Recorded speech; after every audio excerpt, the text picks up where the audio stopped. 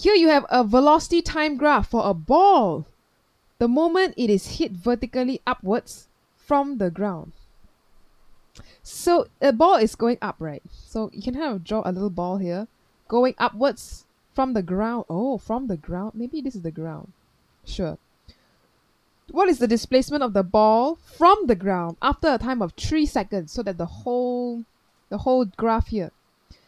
So you got to think of this. How do you understand this graph? First thing, you can see that the velocity is decreasing. From 20, it decreases to 0.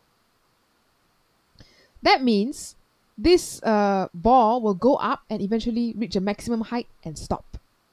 So something like this, I suppose. If you draw the path of the ball, it starts at the bottom, goes to the top, reaches there. And then what happens? Then in the second part, you see it is getting faster and faster, follow the graph, but in the negative direction. So if you define the first part as positive, moving upwards, then the next part will be the ball going down. So this part. And it stops at some point.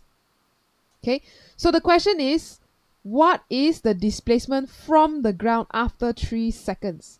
So after 3 seconds, you will need to find what is this height. Let's do some problem solving here. Now, when you see velocity time graph, you need to know straight away or remember that the area between the graph and the time axis is the distance traveled by the ball. Or more accurately, displacement. So for this first part, when the ball is moving up, how far is this? You can find this as the area, which will be half 2 seconds, half base times height, so half 220. That will be 20 meters.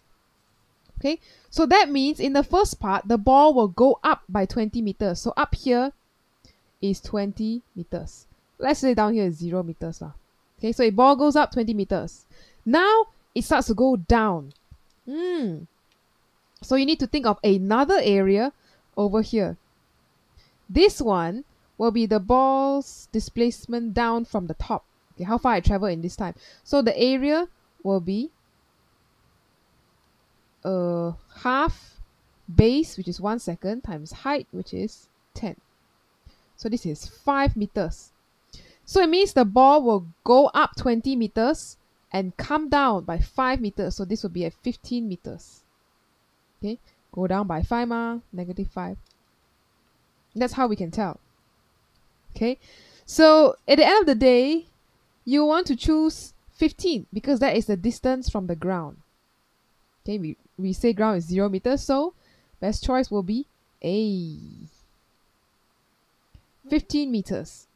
Okay, the tricky part will be trying to understand the graph, what is happening. Ball go up, ball go down. Okay, so remember, ball goes up, stops, ball comes down. How high are you from the ground? Okay, that is all for this question, and I will see you in the next one.